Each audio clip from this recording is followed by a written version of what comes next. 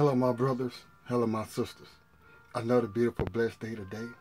Just to always be in the presence of the Lord. Another day right now just to give him the thanks, just to give him the praise, and also give him the glory. Because at the end of the day, my brothers, my sisters, it's all about Jesus. And it'll always be about Jesus. That's why I give him the thanks. That's why I give him the praise. That's why I give him the glory. That's why I magnify and I shout at his holy name for who he is and what he has done and what he is doing in our life each and every day. And I know in certain times, in certain days, we feel like that God has forgotten about us. We feel like that God is overlooking us. But in the midst of all that, my brothers and my sisters, he's doing the opposite. He's working behind the scene.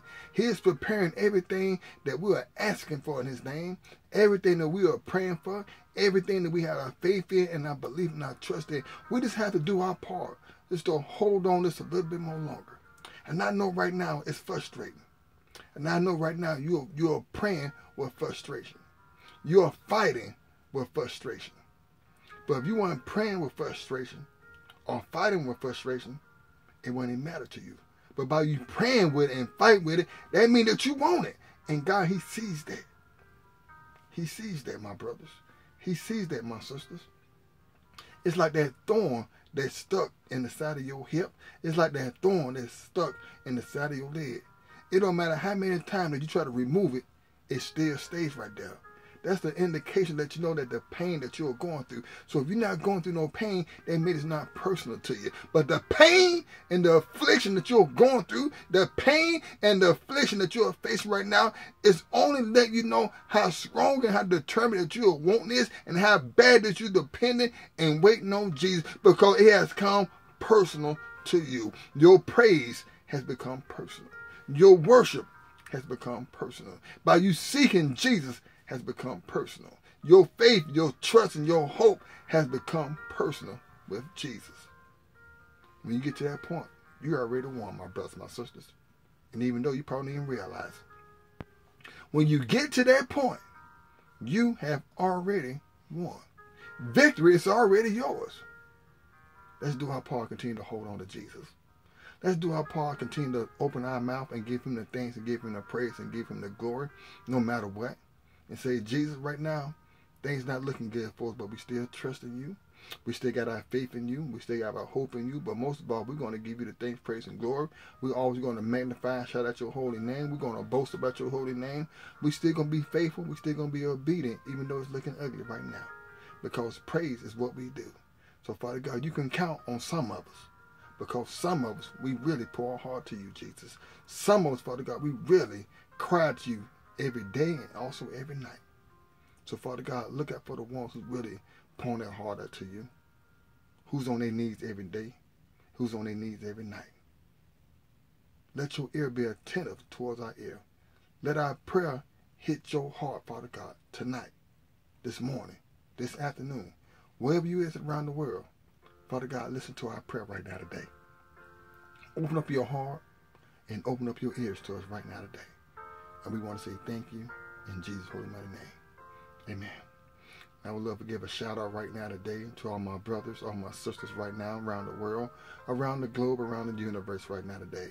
I want to thank y'all guys so much for taking y'all time out of y'all busy schedule right now today to be part of today's service. Thank y'all guys so much for always putting Jesus first place. Thank y'all for always seeking him. Thank y'all for always praising him and also worshiping him. Y'all could have been doing anything today. You could have been part of anything today. But you took your time out to be part of today's service. You took your time out to listen to another word and also receive another message today. Thank y'all so much. Words cannot explain how thankful, how grateful, how honored, and how blessed I am for every last one of y'all. Thank y'all so much from the bottom of my heart. I'm always going to let y'all know that I thank y'all so much. Amen. Amen. So if I'm thankful, I'm grateful, I'm honored, and I'm blessed, how much more do you think our Heavenly Father God is? He is so thankful right now because y'all guys' faithfulness and your obedience that you have towards him and his ministry. He is telling me right now today to let you know that he is doing a new thing right now in your life. It's because of your faithfulness. It's because of your obedience. It's because you prayed and you never gave up. Not because you've done everything right, because you didn't give up. He said, now I got to come in and do a new thing right now. Ecclesiastes 3 verse 1 says, there's a time under heaven for everything. It was a time when things was not looking right. It was a time when you was in that dark, ugly place. It was a time when you didn't see light. It was a time when you didn't think that your train was even moving. But God was still behind the scene. He was the engineer. The train was moving. You just didn't know that the train was moving. He said, now I'm doing a new thing. But he said, I got to do it now. He said, I got to do a new thing now in your life, in your finances, your health, your dreams, your business right now, your ministry right now.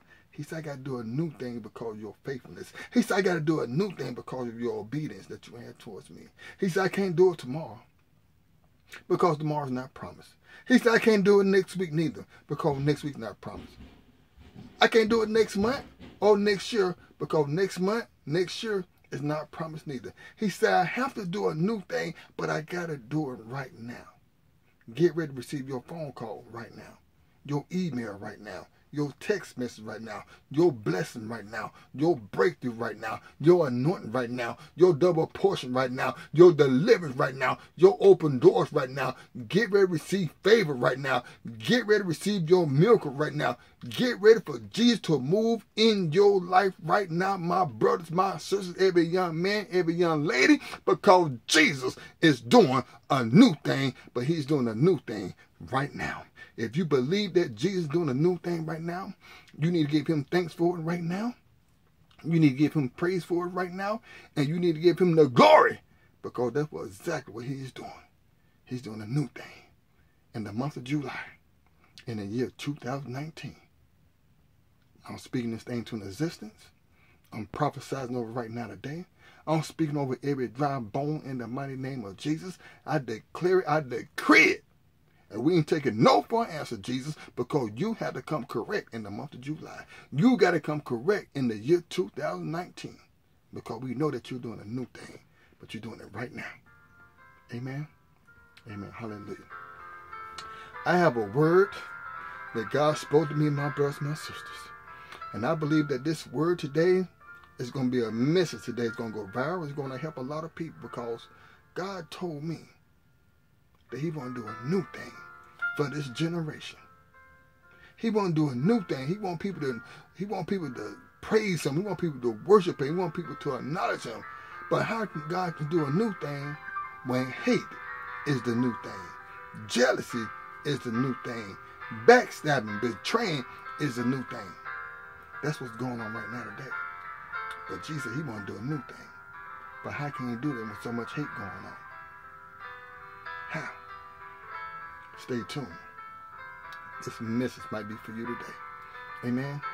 Amen. Before I get started, I always like to take the time out to give our Heavenly Father God all the thanks, all the praise, and all the glory. Amen? Amen. Oh, Heavenly Father God, I just can't thank you enough for this awesome and beautiful blessed day today. I can't thank you enough for this word. I can't thank you for this anointing message. I just can't thank you enough for the air that we're able to breathe right now today, Jesus. I just can't thank you for your grace and your mercy. I just can't thank you for our health right now and our strength right now. I just can't thank you for the food that you have blessed and prepared and put on our table, Jesus. The clothes and shoes that you put on our back. I just can't thank you how you providing. I just can't thank you how you making a way out of no way. I just can't thank you enough, Jesus, because right now you have your righteous right hand that's touching us right now today, that's lifting us up right now today, that's guiding us and also directing us right now today. I just can't thank you enough, Jesus, because how you moving mountains on our behalf right now today. Glory to God. I can't thank you for the Holy Spirit right now. I can't thank you for your angels that's joining us right now for praise and worship.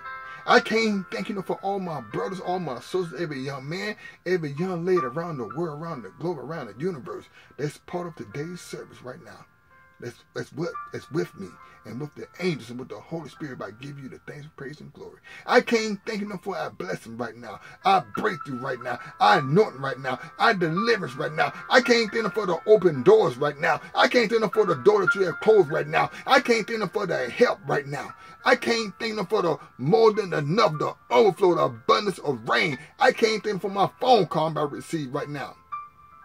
My email, that text message, that help you about to receive. I just can't thank you enough, Jesus. I said, I just can't thank you enough, Jesus. I just can't thank you enough, Jesus. I just can't thank you enough, Jesus. I just can't thank you enough, Jesus. I just can't thank you enough, Jesus. I just can't thank you enough, Jesus. I just can't thank you enough, Jesus. I just can't thank you enough, Jesus. I just can't thank you enough, Jesus. I just can't thank you enough, Jesus. I just can't thank you enough, Jesus. I just can't thank you enough, Jesus. I just can't thank you enough, Jesus. I just can't thank you enough, Jesus. I just can't thank you enough, Jesus. I just can't thank you enough, Jesus. I just can't thank you enough, Jesus. I just can't thank you enough, Jesus. I just can't thank you enough, Jesus. I just can't thank you enough. That's why I praise you the way I do, because I can't thank you enough. That's why I worship your holy name the way I do, Jesus, because I can't thank you enough. That's why I put my faith, my trust, my hope in you every day, Jesus, because I can't thank you enough. That's why I put my heart at you every day, Jesus, because I can't thank you enough. That's why I'm always on my knees every day, every night, just praying and wishing for a change, wishing for my miracle, Father God, because I can't thank you enough. I just can't thank you enough, Jesus. I just can't thank you enough. Glory to God. Can't thank you enough. Jesus said he want to do a new thing.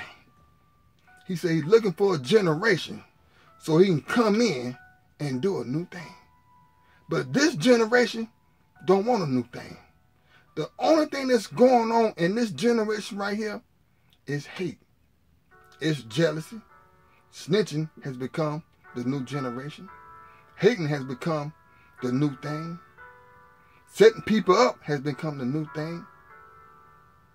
Killing people has become the new thing. Backstabbing people has become the new thing. Don't want to help the other person up has becoming the new thing.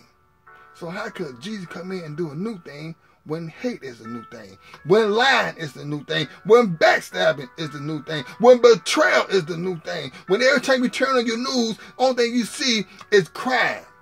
Every time you turn on your news, you see people getting robbed. You see people getting set up, because that's the new thing that's going on in this generation. Nobody's praising Jesus in this generation. Nobody's seeking him the way they need to seek him in this generation. People right now, the church is become a multi-billion-dollar business in this generation. Church ain't what it used to be.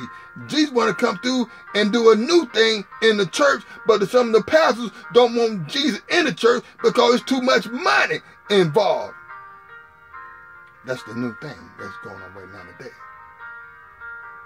But it didn't start right here. This has been going on years and years and years ago. Look at Cain and Abel. Cain hated his own brother.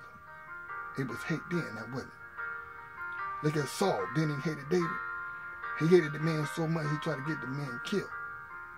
Look at Job. His own wife told him to curse God and die. So this hate has been going on for quite some time. It doesn't start today. It's been going on. But somebody got to stand up and break the curse so God can come in and do a new thing. If you turn your Bible to Isaiah chapter 43, verses 18 through 20, the word of God says, when you forget about the former things, a lot of you right now today, you can't forget about the former things, because whatever that you did 20 years ago, you're still talking about today like you just did it yesterday. What you did 20 years ago, that was 20 years ago. Why you still holding on to it like you just did it today, like you was part of it today? He said, then don't dwell on the past. A lot of you right now today, the reason why you can't go, because you still hold on to past hurt, past rejection, what somebody did to you years ago, but you have thought that somebody did it today. But then he said, I want to do a new thing. You can't do a new thing if you still dwelling in the past. He said you can't do a new thing if you still talking about what you did 30 years ago and like you did it today. He want to come in and do a new thing. Some of y'all got a seed in your hand, and the seed that you got, the reason why you can't plant it, because you dead and also the seed is dead.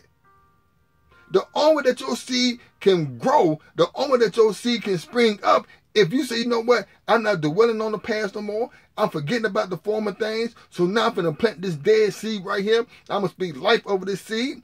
I'm going to have faith over this seed. I'm going to have trust over this seed. And I'm going to have hope in this seed and let the seed grow. But a lot of y'all right now today, you still hold on to that same dead seed that you had in your hand, that you had in your pocket, that you had in your shoebox over 20, 30 years ago. Because you don't want to plant, because you still caught up in the past. You still dwelling what you did 20, 30 years ago. Come on, my brothers and my sisters, because hate is the new thing. Some of y'all hate somebody so bad because somebody came up. And instead of you saying congratulations, my brothers, instead of saying congratulations, my sisters, I'm proud of you right now today. A lot of you ain't doing that. Hate has become the new thing. Not Jesus doing the new thing. Hate has become the new thing.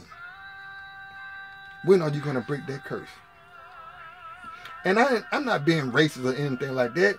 And it's more with my own kind, the black people. I'm keeping it real with you. I ain't sugarcoating it, because every time you turn on the news, what do you see? Black on black crime, black on black robbers, black on black people setting up.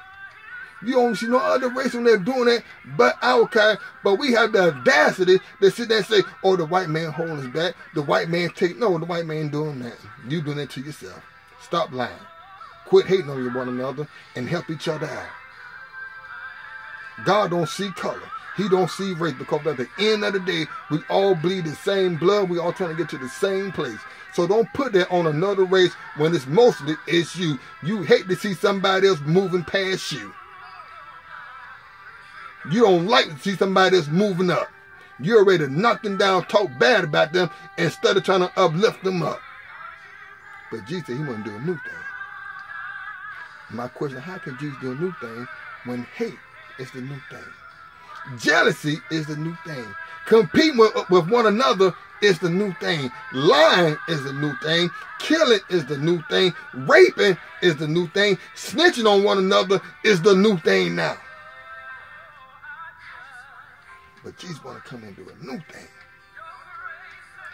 Isn't y'all ready for Jesus to come through to do a new thing in your life? I don't know about you, but I've been waiting for God to come through for a generation. Because he said he's been looking for a generation. He's been looking, but still he haven't found it yet. And the reason why he ain't found it yet is because so much hate in the world. So much jealousy in the world. So much evilness in the world. But he's looking for a generation who's going to praise him. Who's going to worship him. Who's going to shout his holy name. Who's not going to be ashamed to boast about his name. That's what Jesus is talking about. That's what Jesus is talking about. He want to do a new thing. Are you willing to give God the thanks?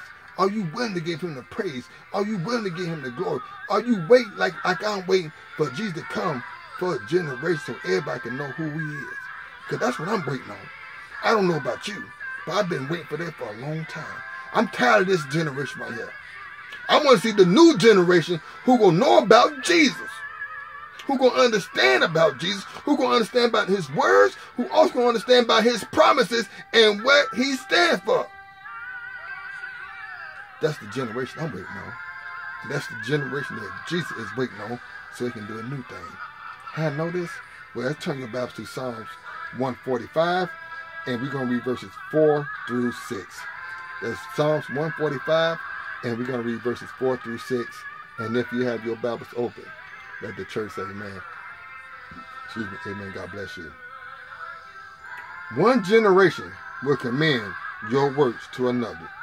They will tell of your mighty acts. They will speak of the glorious splendor of your majesty, and I will meditate on your wonderful works. They will tell of the power of your awesome works, and I will proclaim your great deeds.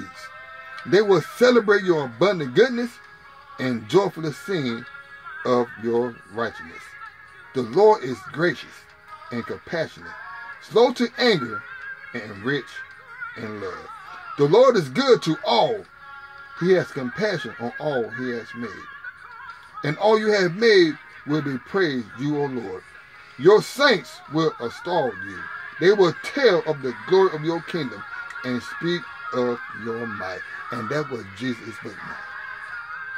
He want to do a new thing. He want people to know who is. People going to sing, who going to praise him, who going to say, who going to be so willing to tell God about his awesome works and his powerful and how gracious he is, how loved he is, how wonderful he is, how magnificent, how God can come in and is come in your life and do a new thing, how God can come in and turn things around. I am waiting on that because Jesus said he want to do a new thing, but hate is the new thing now. It's so much hate, they blocking the praise out. It's so much hate, they blocking how wonderful and how majestic and how glorious our Heavenly Father, our Heavenly Father God is, because so much hate is right there in the middle of it. A lot of people don't know how wonderful, how gracious, how loved, how merciful God is. A lot of people don't understand how God can work and how God can change things around in a second. It's because too much hate in the midst of it. If you move that hate out of the way, if you plant that dead seed that God has given you and plant in the ground, the word of God said it will spring up. And the only thing that spring up is the seed that you have planted, but the seed that you planted was a dead seed, but you spoke life over that seed. That you spoke prosperity of that seed, that you had faith and trust and hope in that seed. Now that seed is growing up because God want to do a new thing, but God can't do a new thing because some of y'all is walking in the dead seed because you are the dead seed because you have too much hate inside of you. You got too much jealousy inside of you. You have too much anger inside of you. You talk about people too much. You slander people's name too much.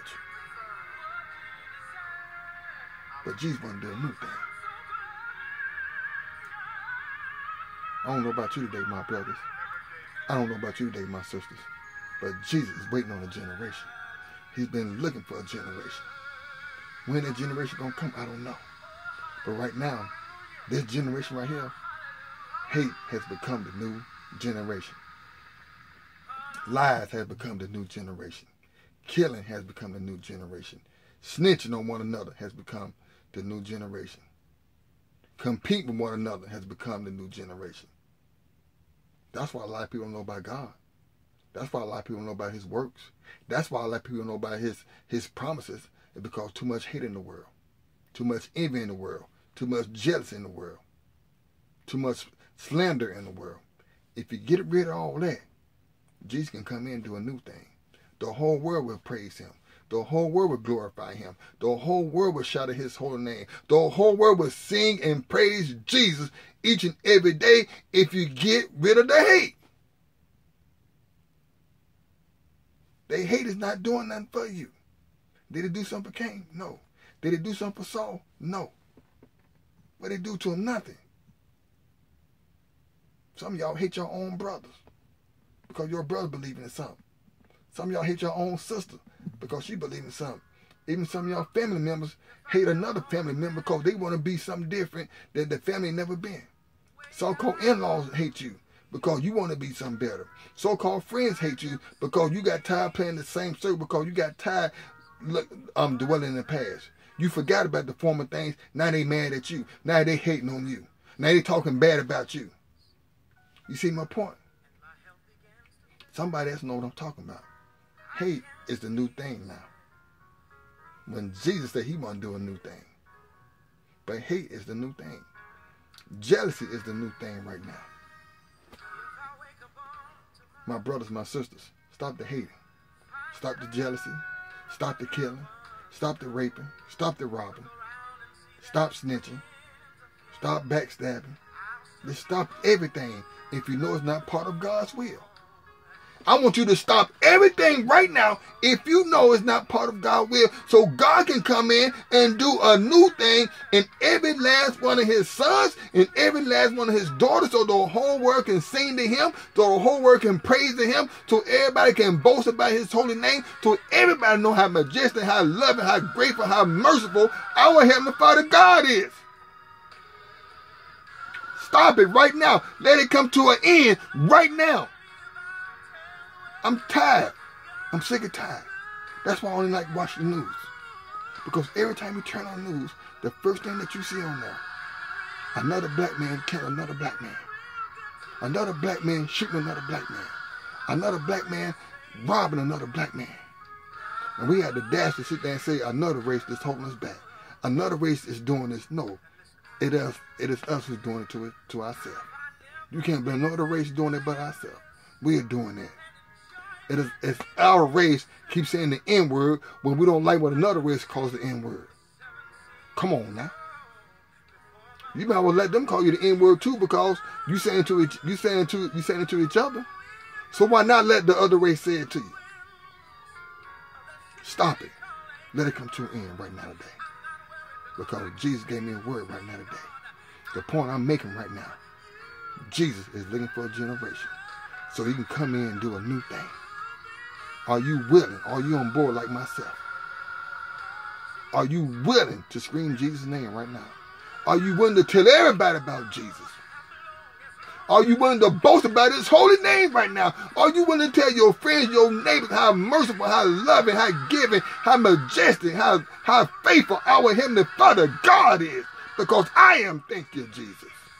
I've been waiting on Jesus. I've been waiting. And Jesus said he's waiting for the generation. He's waiting right now. Because God is good all the time. And all the time God is good. He is so faithful. He is so merciful. He is so kind. You can count on him. You can depend on him. Glory, hallelujah. There's nothing that Jesus won't do for neither one of us right now. That's why it's so important that he want to do a new thing. He want to do something that's going to blow your mind. He want to do something that you never thought, that you imagine, that you will be, that you are able, that you will do. That's what Jesus is talking about when he said he want to do a new thing. Let Jesus do his work. Let Jesus do his job. Come on, generation. Somebody got to start. Somebody got to be on board with me right now. I don't know who it is, but I'm waiting. Jesus waiting. Jesus my everything. Hate has become a new thing. Jealousy has become a new thing. And you're blocking everything out because Jesus wants to do a new thing. Amen? Amen. I hope that this word, I hope that this message today was beneficial and helpful towards somebody today. And if it was, I want you to give Jesus the thanks right now. I want you to give Jesus the praise, and I want you to give Jesus the glory. Can you please pray with me? Lord Jesus, I ask of you to come into our life, to guide us, direct us, use us. And I believe right now today, by us praying this simple little prayer, that God is already working everything out in our life right now today. And if you ever want to get in contact with me, or leave me a comment, my YouTube channel is Withers.Lt. Always keep Jesus first place. Always seek him, always praise him, always honor him. Continue to pray for one another, and always continue to pray. Never give up. Because Jesus wants to do a new thing. Let's get rid of this hate, my brothers. Let's get rid of this jealousy, my brothers and sisters. Let's get rid of this envy. Let's get rid of this crime that we see every day on the news. This killing, this robbing, this snitching, this backstabbing. We got to stop this. Because hate is the new thing now. I'm just calling it how it is. That's exactly what it is. In this generation, hate is the new thing. When Jesus want to do a new thing. Come on now. This Minster Lt. I love y'all. Y'all stay blessed. In Jesus' holy mighty name. God bless you. Amen.